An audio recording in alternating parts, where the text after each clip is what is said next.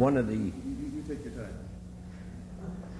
They always say you take your time, but finish at 12:30. About the only interesting thing I heard this morning from Mr. Peroyan was that his memory was failing. He mentioned something indecent and illegal, but I'm sure he's forgotten all about those things by this stage. Experts. You use them to win the case. You use them more and more to win commercial cases. The judge or the jury is your ultimate audience. And what you do is present to that audience, whether it be a single judge or a jury, the most appealing players. You have a lot of difficulty after you have accepted a retainer in your client. You take him the way he is, for better or for worse. And in many, many cases, he gets a lot worse than when he originally he or she comes into your office. Your fact witnesses, you have little control over choosing who is going to be called. Your expert witnesses, you do have control over. You can choose them as actors in your piece. Choose them wisely. Now, why do you hire an expert? Well, that's obvious. There are two real reasons. One you use to back you up without going to trial, to tell you what your case is about, to tell you the intricacies of the case as an assistant. The other witness, the other expert, goes to trial. He may back you up to trial, but he may then have to go into the witness box and be an actor on the stage. If you can find one that is good at preparing and good at going into the courtroom, then you really have a winner. He also goes to give fact information that he has gathered as an expert, and also an opinion arising out of the facts that he has seen, and most usually other facts which he hasn't seen, and he will have to be given the hypothetical situation questions. Now, I want to discuss with you very briefly the costs of experts, because this is getting more and more and more important. On page 2 of my paper, I've said that there are three things in litigation: quality of litigation, time, and expense. And time and expense is getting more and more meaningful to clients. They're getting, in my view, less and less interested in quality. They want results, and they want it fast. And therefore, it's important to sit down with your client at the outset and say, can we afford experts? How much are they going to cost? How are we going to use them? For instance, if a case is $100,000 and the 4 experts that you want to hire come to $150,000, I don't think the client is going to go along with it. That's the first thing to do, is do a cost analysis of where you're going, because in the end the client is going to be very unhappy if you win the case and you don't get any money. Client came in a couple of weeks ago to my office. We'd been preparing for a major commercial trial. It was costing a lot of money, and the plaintiff had a very, very good chance of winning a lot of money. And he said to me, I had a dream last night. I had a wonderful dream last night. It was so good that I didn't want to wake up. He said, I dreamt I was going to break even in this case. And think about that. Because when you get to the end of this whole scenario you're going through and the client doesn't get anything, he's going to be very upset. When to hire the expert? as soon as possible. With the case management system that is coming into this jurisdiction, the fast tracking of actions, you're going to have to get off the mark very quickly. And in my view, the judges are now going to start pressing you for your experts' reports almost up front. I can just hear them now saying, "Have you got your experts' report?" Well, why not? Well, why don't I give you 3 or 4 weeks to get it? What about the rules? I don't care about the rules. I'm fast-tracking this thing. So that more and more get your experts in the field early. Where to find your experts? Well, you can find them everywhere. I've left a lot of information as to where to find them. But keep in mind that an expert is one thing and an expert witness is another thing. One can be the best expert in the world if that expert cannot express himself to a judge or jury. You don't care how good she or he is if nobody's going to stand up and clap in a courtroom. The great Leo Berman in New York City, the king of the bar down there, once said at a lecture that I was at many, many years ago, "My favorite medical expert is Dr. Leibowitz. He said he can't cure a common cold, but he's dynamite in front of a jury." And remember that. Remember Leibowitz. When you interview your experts, see if they're going to be dynamite in front of a court, in front of a judge or a jury. And if the expert turns you off, probably it's going to turn the court off. Now, where do you find them? You can find them anywhere. Usually I check with colleagues. You can find experts in a field that have given evidence before. I like to get the ones whose evidence has been accepted rather than rejected. Generalists can give you information. Agencies, the bar associations can give you leads. The opposing expert's teacher or superior, if you find that out and he's willing to give evidence, that's a good source. There is a vast network in the United States. The ATLA Advocate, the American Trial Lawyers Association, has a great network of where you can find experts on any subject. It might be a good idea for the Advocate Society to create or start an experts bank too. Out-of-town experts. When you're bringing in a foreign or out-of-town expert, you've got to be very careful about local judges and local conditions. Do they know the local conditions and the ground rules? What is the impact of somebody from out of state, out of country, or out of the province? I was in a trial in Renfrew once, and the great Jake Dunlop was the plaintiff's lawyer. When the jury came in the morning, Jake knew everybody by their first name. Unfortunately for me, so did Jake's expert witness. And by the time they finished introducing themselves before the trial even started, I had written out my offer to settle. Watch out-of-towners coming in to tell locals how it's done. I've left a checklist on page 8. I won't go through that. The checklist is a good thing to just pull out. Have a look at it. It only takes a few minutes.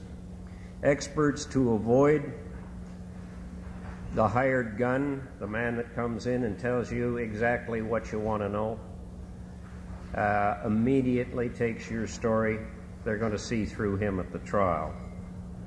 The regular witness, now the regular witness, if he wins for you, you keep bringing him back. The regular witness who is not believed by the court, either in your cases or others' cases, you don't want. You don't want an argumentative expert witness, you don't want an egoist, and you don't want anybody too verbose.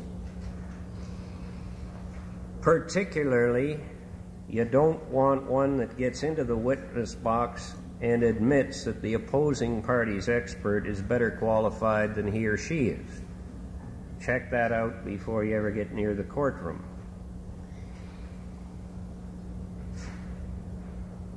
Review fees with your expert. Review them at the outset. Set out specifically who is going to pay the fees, how much they're going to get paid, and how they're going to get paid. So that just before the trial of the action, you don't get into a Donnybrook with the expert and he says, I don't want to come. Do not enter into any fee arrangement that is contingent upon the success factor or that which is far and away above normal for that expert, that which he should have. You're going to have the expert cross-examined, perhaps, and it could be very fatal to your case. We were in a case in Welland some years ago. The plaintiff called a medical expert from Miami, if you can believe it. This is a case in Welland. The medical expert got up, forgot that he had his solid gold Rolex on, and started to take it off as he was going up to the witness stand. And the judge spotted like a barracuda with a shiny object. And he didn't like him as soon as he got into the witness box. He didn't wait for anybody to ask him qualifications or anything else. He just said, how much are you getting paid to come up here and give this evidence? And the witness said $10,000. The case dissolved. Just dissolved. Don't be afraid to manage your witness. You are running the case, the expert is not. Now, I want to mention just a couple of things because we're at 12:30 here right now. The expert at the discovery stage, and I'm on page 13 now, and I want you to put a question mark beside some of the stuff on that page because the cases are coming at us thick and fast as to what you have to disclose at the examination for discovery. According to the rules, you've got to put up the findings, opinions, and conclusions of any expert that you have at that time. You don't have to cough up any of their backup notes, reports, and all the rest of it. If you are not calling the expert to the trial of the action, you don't have to disclose anything. The expert that you use as backup, all the communications between you and he are privileged. Now comes the problem, is that you start saying, well, okay, maybe I won't call an expert until after discovery, or I'll call him, I'll engage him, but I won't ask for the report until the day after the discovery. There's a case called Kungi and Follis where Justice Eberly said that, and this was at pre-trial, this isn't in my paper, by the way, so if anybody wants the cite, I can give it to them after. And Eberly J. said that, and he was talking about a pre-trial, that attempts to scuttle a pre-trial by holding back your expert's evidence, in his opinion, would not be consistent with the counsel's role as an officer of the court. Now, he was really leaning on them to say, look, as soon as you get your expert's report or anything near it, you got to cough it up. Put a question mark beside that page. Now, I'll pass on now to, and I'm passing over all the checklists that you can use, getting ready to trial, And let's go to page 20 and just pick it up from there. Now you're at the trial. We've gone all the way through the discovery and the prep for trial in the twinkling of an eye here. Qualifying your expert. There are some tips laid out for the qualifying of the expert. The expert doesn't need to have any formal education or training. He can pick it all up by experience. He can have it all by study and no practical experience. If you do not question the expert's qualifications to be an expert, then he will be admitted as an expert, and your cross-examination will only go to the weight of his testimony. The ultimate issue rule on page 21. This ultimate issue doctrine prevents or prohibits an expert from expressing an opinion on the very issue to be determined by the trial judge or the jury. That's what it says, but that's been kind of watered down over the years so that the experts now can get pretty well to the ultimate issue. The court saying, well, okay, we hear what you say about the ultimate issue, but we can decide whether we're going to agree with you or not.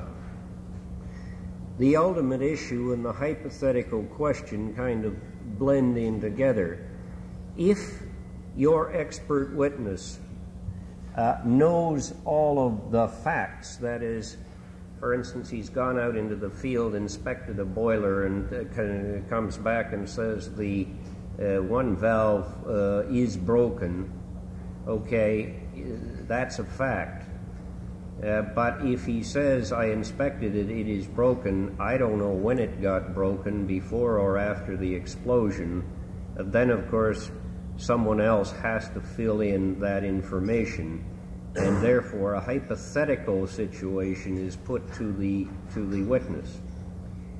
Now, you must be very careful with the witness in setting up the hypothetical situation. And I've left some ideas on that. The last point I want to talk about, and I'll only take a couple of minutes, is this raging debate on privilege of the expert witness's prior notes and conversations with his lawyer. And it goes this way. The expert is hired, he gives a draft opinion, he sends it to the lawyer. The lawyer says, I don't like that opinion. I'm sending you an amended version. So he sends it back to him, they debate it, and then he sends him an amended version, which has really little to do with the original opinion. To what extent does that information remain privileged? That is, can you cross-examine the witness, the expert at trial, and say, how did you obtain your final report? Well, in British Columbia, the Vancouver Community College case said yes. It is important to get to the truth and the weight of any expert's evidence, that he be cross-examined at the trial and made to put up all his drafts, his communications with the solicitor, to see if the report was actually his, whether it was influenced by someone else, or whether it was his report at all. That case was followed by a further case in British Columbia. Now, the flip side of that is in Ontario, and since we're all in Ontario, we'll probably follow Bell Canada and Olympic in York, Mr. Justice Eberle's decision in February of 1989. He rejected the BC case. He looked at everything, he went through it, and he said, I'm weighing the party's right to obtain the truth against the the theory that communications between solicitor and witnesses have to be kept confidential and privileged. And in my view, the privilege outweighs the disclosure. So we didn't have to put up the information. Now, the facts in the British Columbia case were pretty bad, because this lawyer had really written a whole report for this expert, and when he got into the witness box and got cross-examined, he just got ripped to shreds. And the judge said a lot of very nasty things about both the lawyers and the expert. Now, I wouldn't, and this is my personal view, I wouldn't take this Bell Canada case to the bank. I'm not so sure this is all over yet. Be very, very careful when you are getting your witnesses ready for trial that you are not in a position of having them change their testimony, intimidating them in any way, or sending out. Even if you intimidate them, don't send out any draft revised reports. All right, that's all I've got to say. Thank you very, very much.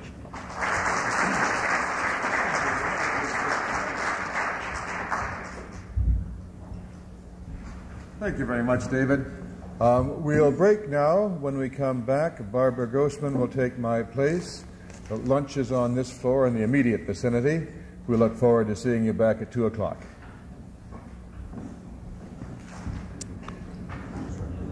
Start so we can stick to our time frame. This afternoon's program, which I have the pleasure of chairing, is going to pick up on the thread which we left off on this morning. That is the idea of a trial judge commenting that insufficient care and attention was paid to the damage issue, and therefore there is not enough evidence before the trial judge to assess damages, with the result that damages are being referred on a reference, or alternatively, counsel deciding to, as Joyce Harris put it, bifurcate their case and deal with the liability issues in one forum and perhaps the damage issues in another forum. It's my pleasure to introduce to you to deal with the topic, which way to the pot of gold, court, reference, or arbitration, Master Linton. Master Linton used to practice in Newmarket and has been a master now in the Ontario Court General Division, formerly the Supreme Court of Ontario, and he's the general reference master. And so if you are dealing with bifurcated cases, you're apt to be in front of Master Linton to prove your damages. Master Linton has assessed damages in some cases which have significant notoriety, Mr. Broadloom being one of them, which is a wrongful receivership case. Another was the case of Jordan and McKenzie, also a business valuation case. Master Linton is the co-author of a book called Practice on Motions and References. I commend it to you as you get ready to prepare for references, because it covers a number of topics which are rather obscure in any of the other literature. And Master Linton was a member of the planning committee, and he helped bring this program to you. Master Linton.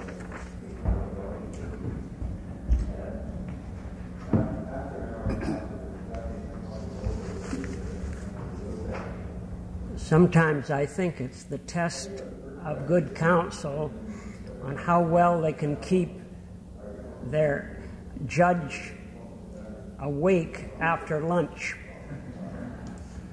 Hopefully, I'll be able to do that, although I'm used to being listened to because I'm in a little different position.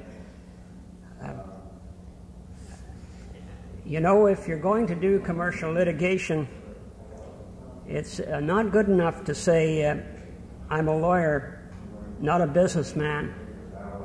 In commercial litigation, you will be dealing with businessmen, and you should be able to think like one.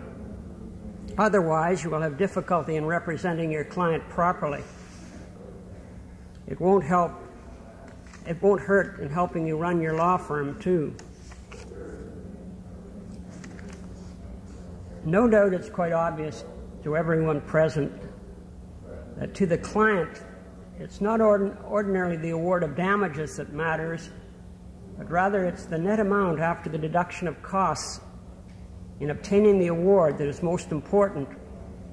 That is, how much the client is actually going to receive, or as it's sometimes put, the bottom line. I add to that the bottom line in after-tax dollars.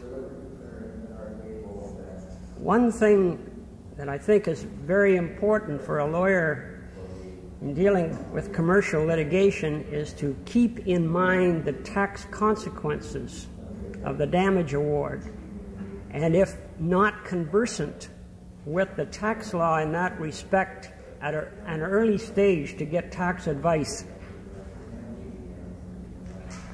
Any counsel who wishes to represent a client properly in a commercial damages case, or for that matter in almost any other case, must pay attention to the question of the minimization of costs and taxes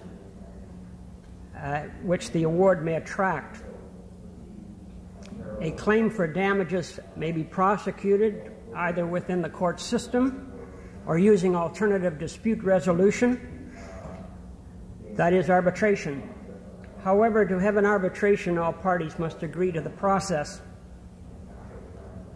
Sometimes it's overlooked that the federal and provincial governments heavily subsidize the court system by providing judges, administrative staff, and supplies in court facilities, while charging relatively low user fees. At present in Ontario, arbitrations involving the assessment of damages in commercial cases are not subsidized, as they are in part in BC, I understand, but are paid for by the parties. Unless the fees and disbursements lawyers charge to their clients are reduced tremendously by arbitrating instead of using the courts, then simple arithmetic suggests that there will be no cost savings by using alternative dispute resolution. If there will be no savings in costs, then why arbitrate? Perhaps privacy, or speed, or a more satisfactory decision? Court proceedings must be conducted in public unless otherwise ordered. You should look at Section 145 of the Courts of Justice Act with respect to this, where it indicates that all court hearings, unless otherwise ordered, must be held in public. Not only must the court proceedings be conducted in public, but the documents are available for inspection to the general public unless a document is ordered to be sealed. And you should look at Section 147 of the Act in that regard. I might point out that this becomes particularly important in cases, this isn't directly dealing with damages, but I draw it to your attention in any event, in cases involving the fixing of or finding of fair market value for purposes of sale.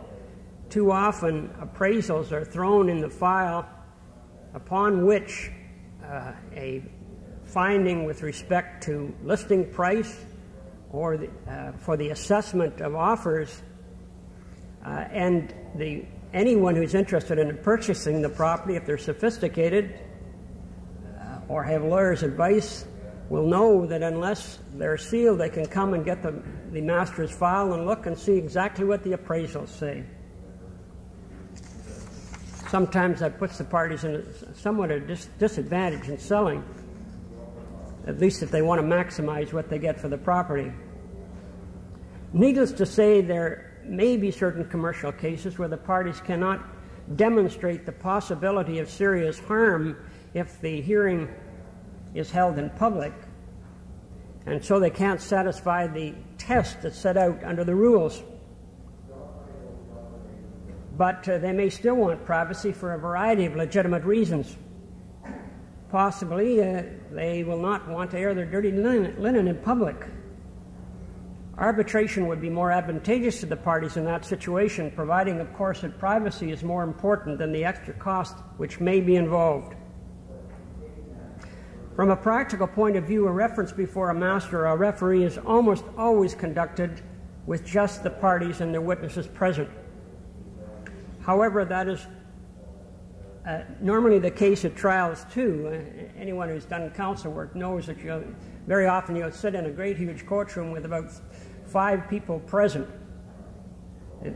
To me, that's always seemed to be a rather useless waste of space, but I guess if it makes the administration of justice look better, we should tolerate it. I question that, though. However, as I say, normally with respect to trials, very few people attend. But there seems to be less public and media interest in references than court cases. And that's probably because less is known about references. If the parties don't tell the media, they will have far more difficulty in finding out where a reference is being conducted than a trial. Some of you may not be aware that a system of case management has been used at Toronto in the Master's Office and in other parts of Ontario by referees long before the experiments being tried with court cases in Windsor and Sault Ste. Marie. Specifically, I draw your attention to Rule 55.01, which reads as follows, and I'll read it verbatim because I think it's important, if you haven't already read it, that you should know what it contains, and if you have read it, to have your memory refreshed. 1. A referee shall, subject to any directions contained in the order directing the reference, devise and adopt the simplest, least expensive, and most expeditious manner of conducting the reference, and may A, give such directions as are necessary, and B, dispense with any procedure ordinarily taken that the referee considers to be unnecessary, or adopt a procedure different from that ordinarily taken. 2. A referee shall report on any special circumstances relating to the reference and shall generally inquire into, decide, and report on all matters relating to the reference as fully as if they had been specifically referred. 3. Subject to Sub-Rule 1, a reference shall be conducted as far as possible in accordance with Rules 55.01 to 55.07. This rule offers broad scope for the imaginative lawyer or referee. Time limits can be modified and unnecessary procedures eliminated. There is no prima facie right to cross-examine on affidavits or to have examinations for discovery in a reference proceeding. Leave must be obtained from the referee. Sub-Rule 55.02(15) reads as follows. The referee may require any party to be examined and to produce such documents as the referee thinks fit and may give directions for their inspection by any other party. In cases where relatively small amounts of money are involved or little will be gained, usually leave will not be granted. Similarly, I should say with this exception, that almost in every case an order for the production and inspection of documents will be given subject to terms. If there are a large number of documents, then it may be that the cost of reproducing them will be required if copies are needed. Similarly, although there is a prima facie right to examine witnesses orally at the reference hearing, the referee may direct otherwise, which means, of course, using affidavits and transcripts or agreed statements of fact. See Sub-Rule 55.02(13). If the party having courage is dilatory in prosecuting the reference, another party may apply to the referee for a transfer of carriage to speed things up. So you can change horses in midstream. See Sub-Rule 55.02(12). Parties do not have to take out formal orders or reports for directions to be binding, because the referee's notes in the referee's procedure book are binding. See Sub-Rule 55.02(11). And I would point out for those of you who do have references that you're going to search around a long time to find my endorsements on the back of any of the documents in the file, because that's just not the reference procedure. My endorsements must be by the rules made in my procedure book, which is available for inspection by any of the parties, or for that matter, anyone else. It's a matter of public record. And for those involved in the proceeding, a photocopy of the relevant endorsement will be provided upon request. However, I would indicate that, as the rules say, you don't have to take out the formal order unless you deem it necessary. All of these sub-rules and more help to speed up the proceedings, keep the costs down, and achieve the objective of case management, to wit, an early fixed trial date at a minimum of cost while hopefully providing justice at the same time. The objective of case management is not to dispose of cases speedily, but rather to provide speedy justice with emphasis on justice. At present, references in the Master's office at Toronto operate on a fixed appointment system, and at this time directions may be obtained and motions and references may be heard on any Monday or Tuesday if Monday happens to be a holiday or the Master happens to be participating in a seminar. Hearing dates for references, which are really trial dates, are available within about 1 month for reference hearings expected longer than a day, 2.5 months. So you can get a fairly quick hearing, at least at the present time, with references. The probabilities are, however, that it will take longer and longer to have references heard unless the government changes its policy of not appointing any new masters. There has been a tremendous increase of work in the Master's office due to court merger, and you're probably tired of hearing about it, and the downturn of the business cycle. But of course, one has to take into account the fact of population growth too. At present, the Master system for conducting references seems to be working fairly well. How long that will continue is questionable. The quickest way of having damages assessed in the Master's office is to have the whole action referred rather than by just having the assessment of damages referred. Perhaps under merger, and with the budgetary restrictions which presently exist, which may prevent the early introduction of case management, at least in the Toronto region, Council may have to consider requesting judges appointing themselves as referees. I would point out that there is a change in my paper at this point on page 6. This could have been done under the old rules, but was seldom used. And by reason of an amendment, it can be done now. See Rule 54.03.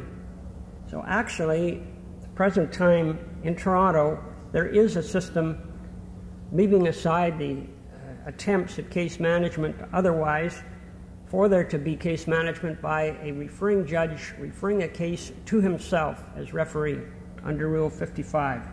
Actually it's 54.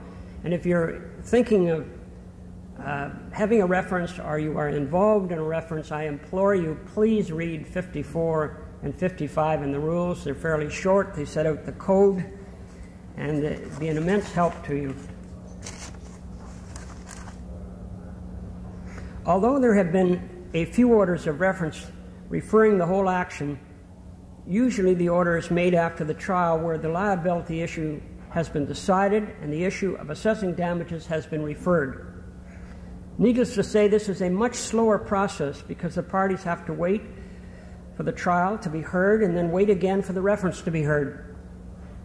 By reason, among other things, of a wait for the decision in a similar case in the Supreme Court of Canada and an appeal to the Ontario Court of Appeal, it took about 10 years for the assessment of damages on a reference in Mr. Broadloom and the Bank of Montreal, which I heard not too long ago. I might say that the way it worked out with the addition of damages calculated simply rather than compounded, that on my award, and I have to admit this, Justice Hughes didn't see completely eye to eye with me and that he did not confirm my report. But on the basis of the award that I made, with simple interest, the damages were less by about 1/3 than the award as a whole. The rest was interest. So you should be careful of interest. It can mount up even when calculated simply. The interest amounted, as I recollect, to about $2 million. Where large sums of money are involved, as there was in this case, however, delay becomes somewhat more tolerable. Probably on the average, a reference can be concluded as quickly, if not more quickly, that is at the present time, than an arbitration. And this will continue to be so, providing people are available to hear them. By reason of the broad scope for adopting whatever procedure which may be appropriate, clearly the reference has more flexibility than a court case heard in the usual way, and as much flexibility as an arbitration. As a matter of fact, the similarities between arbitrations and references are so much alike that there is an older case where a judge actually confused the reference process and the arbitration process, and a higher court had to set him straight. At least in cases involving technical matters such as construction, engineering, or architecture, some parties prefer to have experts in the field as their arbitrator, who are in effect privately paid judges. On the other hand, some fear that an expert may use personal knowledge and experience consciously or unconsciously rather than the evidence of the witnesses, who may be experts too, as the basis upon which to make a decision. Needless to say, it may seem to be an uphill battle to attempt to contradict the opinion of the expert hearing the case. Wouldn't it be rather untoward to cross-examine the judge? However, lawyers or others who are experienced, knowledgeable, and capable may be used as arbitrators, in which case the arbitration can be very similar to a court case, especially when the arbitrator is a retired Supreme Court justice like R.E. Holland or John Osler. Within the court system, there is specialization. A body of people has and can be built up who develop a greater degree of skill and expertise in handling certain types of cases or certain aspects of cases. Clearly, the masters have a greater degree of knowledge and experience in dealing with pretrial procedure matters than any other group in the province, by reason of the fact that they specialize. Similarly with construction liens, and so too with bankruptcy, assessments of costs, and references. There are, of course, drawbacks too, and this does not just apply to the master's office, in that if there are only one or two in a particular area, it makes it harder for counsel to judge shop, and in the absence of clear evidence or bias, they may be stuck with a master or a judge who they don't like. Where there are very large volumes of paper to handle, as often can be the case in commercial cases, or many items of damages to be dealt with, having someone who has had experience may be of some advantage. This does not relieve the counsel of the principal role of presenting or responding to the case or claim in an orderly way, but sometimes it can be of help to have someone who has had some experience, especially if one or both counsel haven't. Mr. Justice R.E. Holland, as he then was, had sufficient confidence in the master's office to assess damages involving millions of dollars when he referred the assessment of damages in international corona and lac minerals to the master's office. As you have heard, his decision, including the reference to the master's office, was affirmed by the Court of Appeal and the Supreme Court of Canada. In some ways, I was rather looking forward to receiving that reference. On the other hand, I'm fairly glad that it was settled, because it probably would have taken at least a year to have heard the reference with respect to damages. And I have to say that the order of reference that Mr. Justice Holland made in that case, in particular with with respect to the general damages, which went something like this, that I fixed damages in the amount of, I've forgotten the exact number of millions of dollars, but it was in excess of $100 million. He tentatively fixed damages in that amount. And then he said, but if the parties can't agree to that, then there'll be a reference to the master to decide what the damages should be, which, so far as I know, is unique in dealing with orders of reference. I can't think of any before that have been like that. On a reference hearing, there's a degree less formality than in a court before a judge. The masters wear a robe, counsel do not. The master does not use a registrar to handle the exhibit. A judge does. The master may, if there are many items of damages to be considered, direct the preparation and delivery of a detailed statement of claim, numbering and setting out with some particularity the items being claimed with a total, verified by affidavit. A statement of objections setting out what the objections are, verified by affidavit, with a view to narrowing the issues and disputed items which will be dealt with at the hearing, and providing a basis for cross-examination. I couldn't help thinking, and I guess it should be obvious, but, in the master's office, we do deal with the adequacy of statements of claim. Sometimes counsel seem to forget what the words statement of claim actually mean, and that means you're supposed to state what your claim is as well as you can. And as the statement of claim is ordinarily the basis upon which you put in your evidence, and at the trial, it's ordinarily the first thing the judge reads. And if first impressions are important, then you should give very serious consideration of at least making your statement of claim intelligible, and I've seen many that aren't. Cross-examinations are preferred to examinations for discovery to avoid motions. The master may also, either at the beginning, during, or at the conclusion of the hearing, request the preparation and filing of a Scotch schedule by counsel setting out the items in dispute and each side's position on them in schedule form with vertical columns to simplify complex and complicated cases. These schedules really help to settle cases. Master Sishy uses them, as does Master Saunders too, in construction land cases.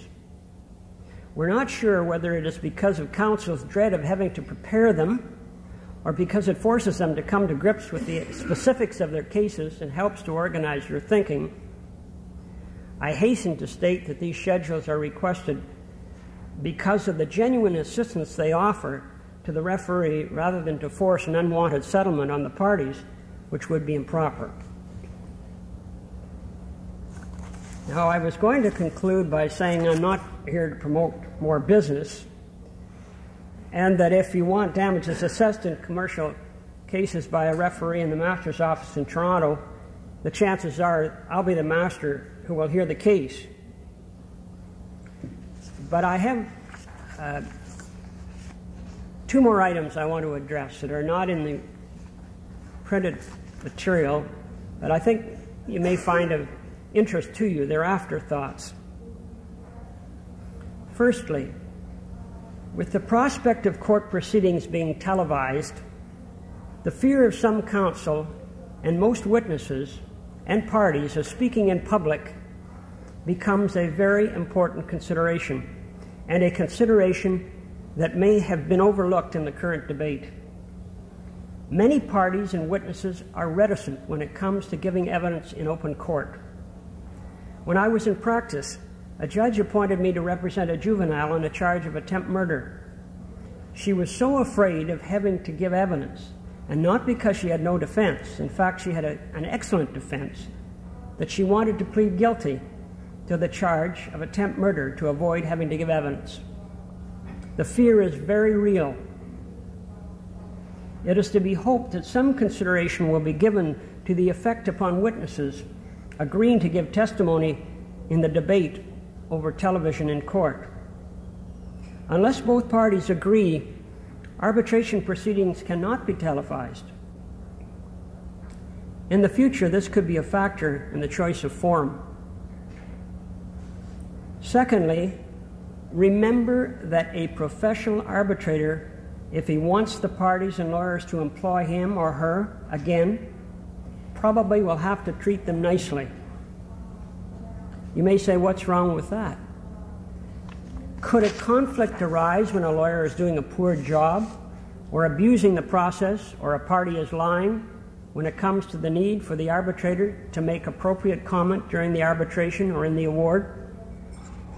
Some parties who are involved in a lot of arbitrations keep score, you know. If the arbitrator chairman too often decides against them, they will not agree to his or her choice as a chairman in the future. A judge's and referee's livelihood is not dependent upon the favor and satisfaction of the lawyers or parties who appear before them.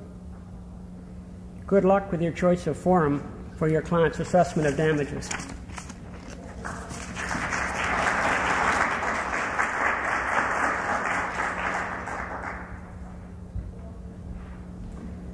We're going to move on now in this phase of the program to examining damages in particular types of cases, and we have 3 cases that your planning committee decided to hone in on, the first of which is maximizing damages in real estate transactions, particularly in Toronto with the downturn in the real estate market. Many of you have been already and will be, if you haven't yet, been experiencing an increase in the number of cases you have that arise out of aborted or troubled real estate transactions. It's my pleasure to introduce to you Paul Perel, who will be delivering the next paper on that topic. He's eminently qualified to do so since he wrote the book, Remedies and the Sale of Land. I've had frequent occasion in the last few years to refer to it, and I commend it to you. He's also the author of a second book, The Fusion of Law and Equity.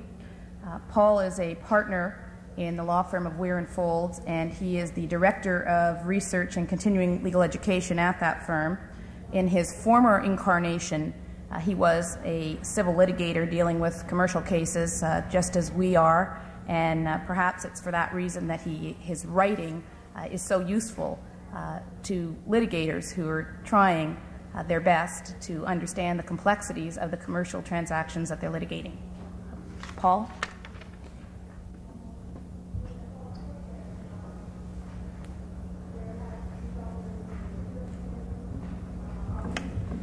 Thank you very much, Barbara. The case law about damages for abortive real estate transactions follows the fortunes of the real estate market. During the recent boom years, when land values were spiraling upwards, the damages and specific performance claims were advanced by purchasers seeking to hold their vendors to the contract. Now that market values are plummeting, it is vendors who are suing for damages or for specific performance. Unfortunately, given the pace of litigation, the law reports will now be reporting cases from the boom years, while we'll be advising clients and starting new cases about abortive real estate transactions in hard times. There is, however, much about a vendor's claim that is similar to a claim by a purchaser. And there are, however, some differences. And what I hope to do today is to point out some of the differences and some of the similarities and highlight some of the aspects that I deal with in more detail in my written paper. Generally speaking, whether the claim is by a vendor or by a purchaser, the damages from an abortive real estate transaction are governed by the first principles of the law of contract. Most of the complications in this area of the law arise because of real property law and the law of equity that allows a vendor or purchaser to assert a claim for specific performance, an alternative claim. The innocent party is allowed to sue in the alternative, but must eventually elect between the two remedies because they're inconsistent with one another. And that election can be postponed until the trial of the action. And it is that aspect, that possibility, that causes much of the confusion and much of the difficulties. Now, if we apply the first principles of the law of damages for breach of contract, the goal is to use a monetary award to readdress the disappointed expectations of the innocent party. The goal is to put the innocent party in the position he or she would have been had the contract been performed. Now, those first principles also require that the damages claimed be reasonably foreseeable and that they be proved with reasonable certainty by the innocent party.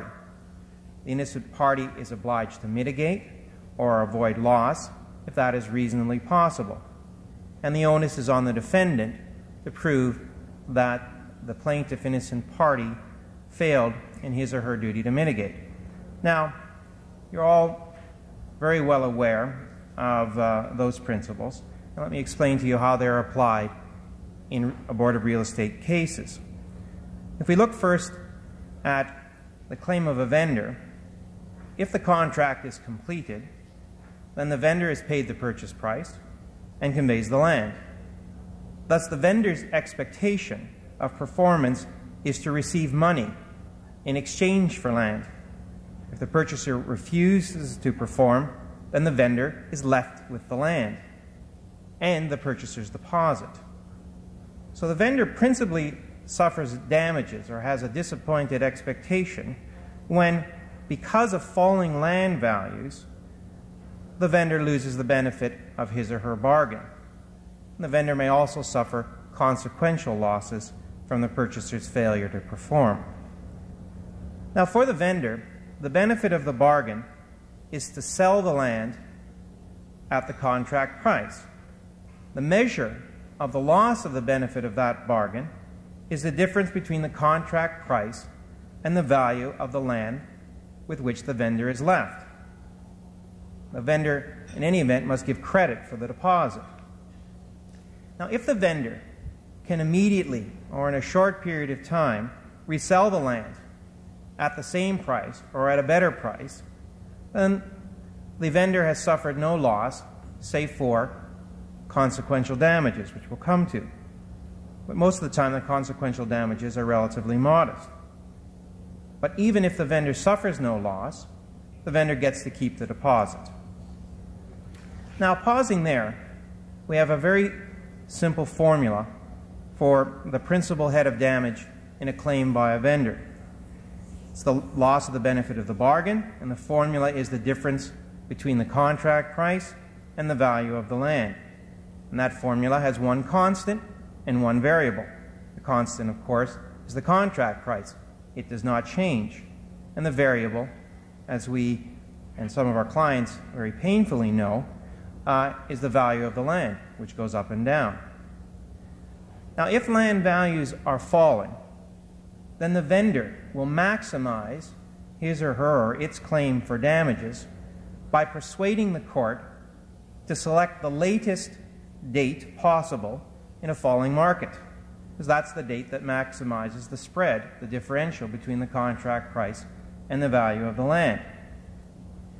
Now, in theory, that late date can be achieved by suing for specific performance. Specific performance keeps the contract alive. Claim for specific performance means that the innocent party is not accepting the other side's breach as a termination of the contract. In effect, specific performance avoids the obligation to mitigate and is capable of postponing the date for the assessment of damages. Now, if we ignore for a moment that claim for specific performance, the law of contract damages by itself would pick as the date for the calculation of the value of the land the date that the contract was supposed to be completed.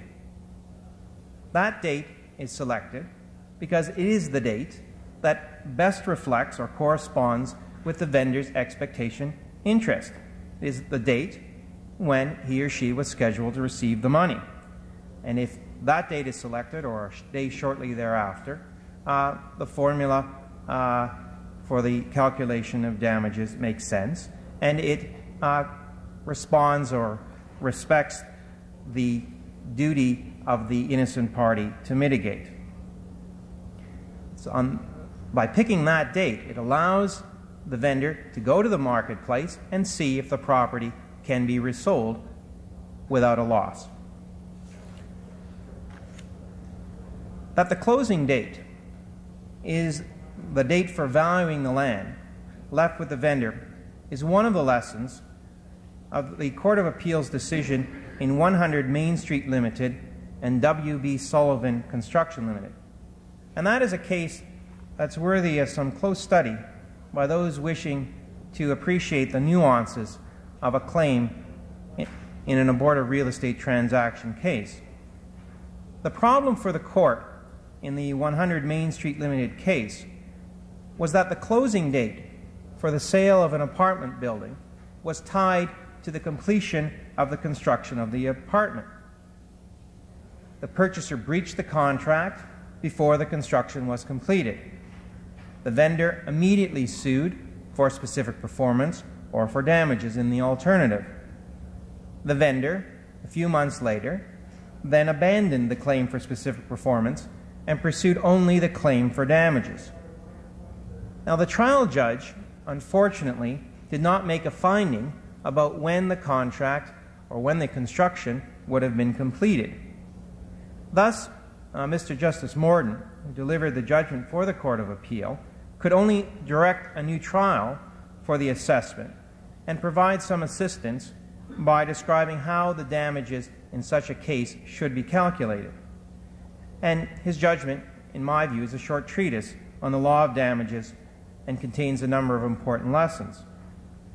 Now, in the 100 Main Street case, the purchaser's breach was an anticipatory breach. Now, in abortive real estate transactions, the fact of the matter is that anticipatory breaches are relatively rare, or they're only briefly anticipatory, coming a short time before the scheduled closing. A lot of letters are written about you've anticipatorily breached the contract, but it's usually a day before the closing when those letters are written.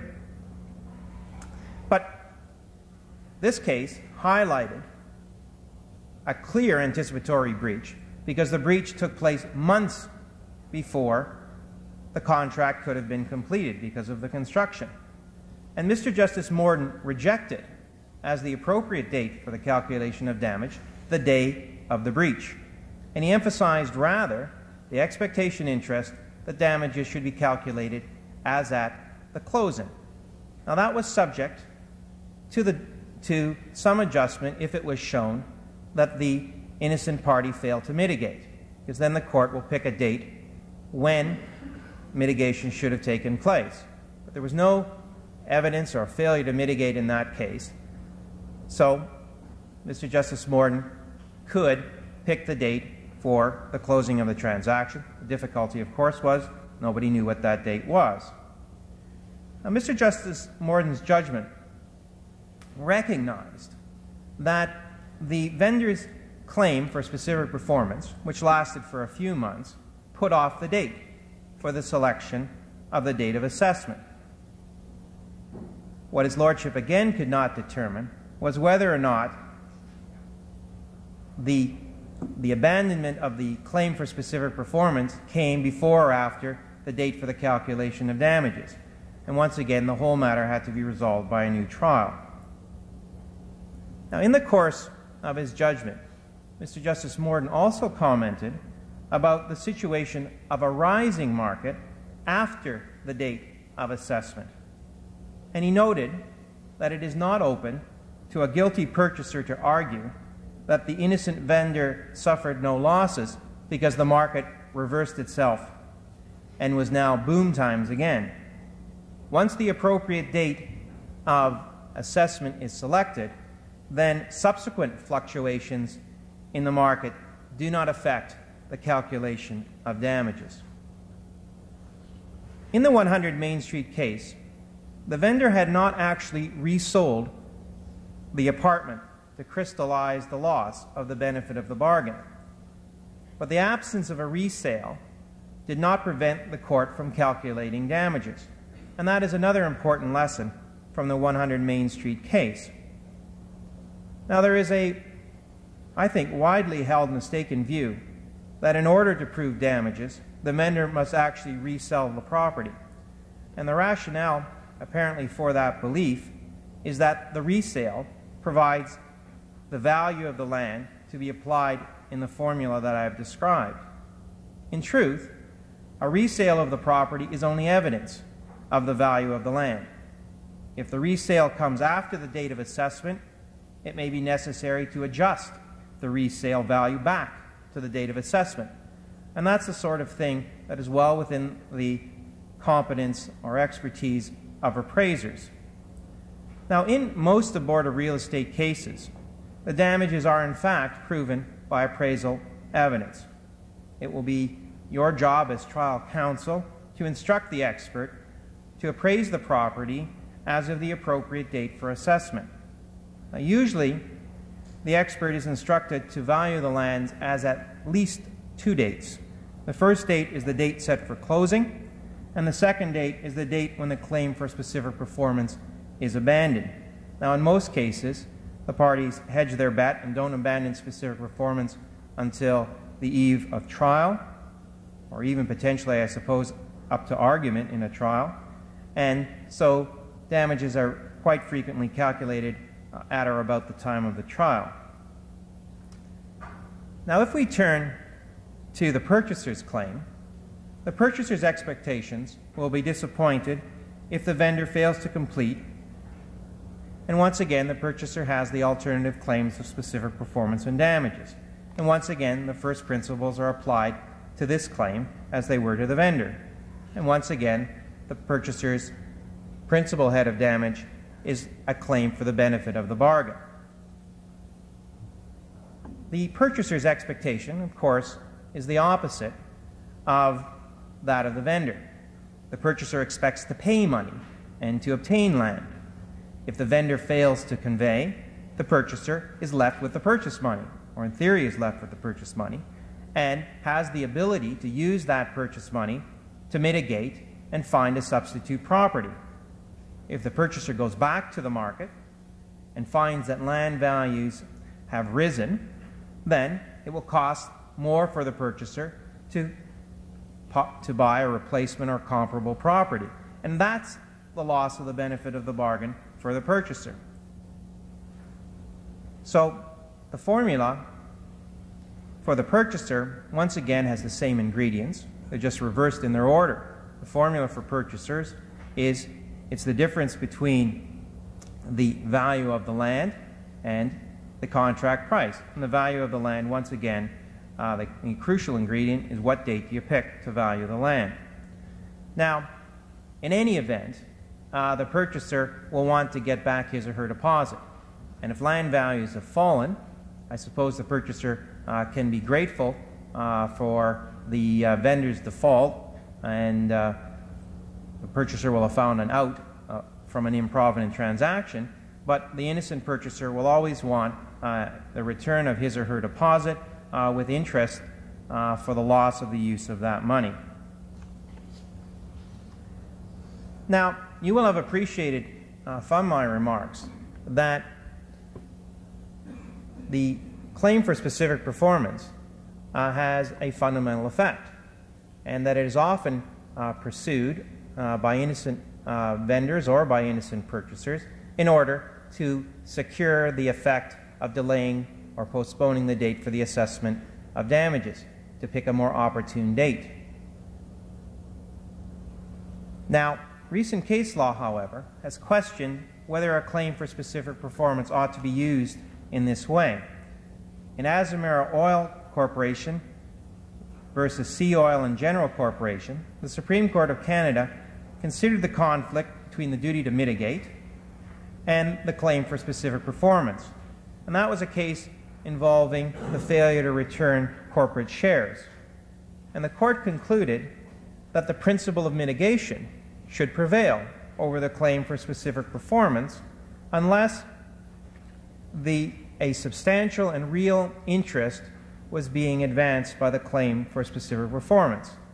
In other words, a party could not simply assert a claim for specific performance as a means to avoid the duty to mitigate. Now, the Azamera case has recently been applied in cases involving the sale of land. In the Ontario case of East Walsh Homes Limited and Anatol Developments Limited, a vendor breached an agreement to sell 147 building lots. The purchaser was awarded damages but denied the claim for specific performance. The court concluded that the purchaser did not have a legitimate interest in seeking specific performance and ought to have mitigated by going out and finding other lots upon which to build. The Azamera case was applied to a vendor's claim by the British Columbia Court of Appeal in the decision of Ansdell versus Crowther. In that case, a vendor was selling a home property and knew very early in the piece that the purchaser was unable to complete the transaction. Instead of mitigating, the vendors decided to take their property off the market.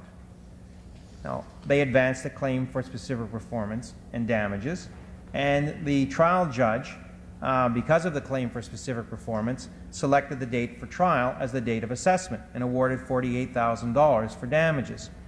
This judgment was altered by the Court of Appeal in British Columbia, who reduced the damages to $12,000. The court viewed the circumstances and held that the claim for specific performance ought not to have been advanced, that the vendor ought to have gone back to the marketplace promptly. They picked a date 1 month after the closing of the transaction, and that resulted in a new calculation and the reduction of damages. Now, it is worth noting in the Ansdell case that the vendor did not in fact mitigate. Rather, the vendor was treated as if it ought to have mitigated. A lesson to be taken from that is that trial counsel representing defendants will also have to be prepared to advance appraisal evidence. The appraisal evidence will be advanced to meet the anticipated appraisal evidence from the plaintiffs, but also should be advanced to complement the argument that the innocent party failed to mitigate. And you'll have to have a theory as of the date when the innocent party should have mitigated. And that means that defense counsel may be instructing their appraisers to value the land as of possibly 3 dates. The first date would be the date set for closing. The second date would be the date set for trial, in anticipation that that's the date that the innocent party will select. And the third date will be a date where the argument is made the innocent party ought to have mitigated. Now, it's only fair to point out that there are other cases where the Azamera principle has not been applied, and it remains, in my view, an element of some uncertainty as to whether or not the principles of Azamera will always apply to real estate transactions. The difficulty is that there is a centuries-old tradition respecting the availability of a claim for specific performance in real estate transactions. And particularly in the case of purchasers, there is a real argument to be made that the property may be unique, and that would legitimize the claim for specific performance. That argument, of course, diminishes if we're dealing with almost fungible condominium units, but it's an argument that has traditionally garnered a great deal of respect and observance by the courts. Now, let me conclude by briefly dealing with consequential damages and to point out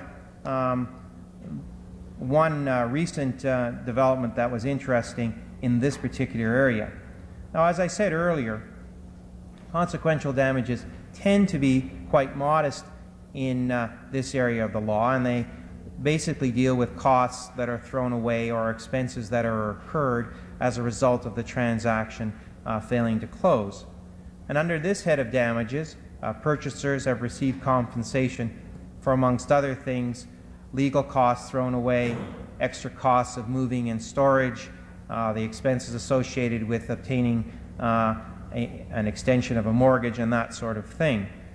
Under this head of damage, vendors have been compensated for, amongst other things, the legal costs of the abortive transaction, extra real estate fees that may have to have been paid, commission, costs incurred to repair the property to make it saleable.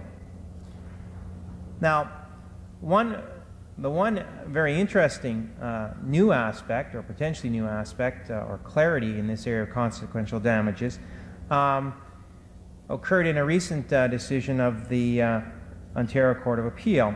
And the Court of Appeal, in the case of Kasikas and Tesler, dealt with the problem of the chain reaction that can occur when one real estate transaction fails to close. As frequently, a vendor will also be a purchaser, and the vendor will be relying on the funds from his or her sale as the purchase monies to complete a purchase. And if the vendor's sale is not completed, then the vendor is exposed to being the defendant in another litigation. In the Kasikas case, the Ontario Court of Appeal concluded that it was a problem of foreseeability whether consequential damages from the first transaction would include compensation for the damages, costs, and legal expenses incurred as a result of the failure of the second transaction. Now, if it can be said that the guilty purchaser knew or reasonably ought to have known that the vendor was dependent on the sale proceeds, and that will frequently be the case, then this type of consequential damages may be awarded and may be quite considerable, obviously, because they will stack damages and may even duplicate or exceed the claim that would arise from the first abortive transaction. So with that, let me conclude, and let me hope that my remarks are of assistance to you in advising clients both in these hard times and in the boom times to come. Thank you.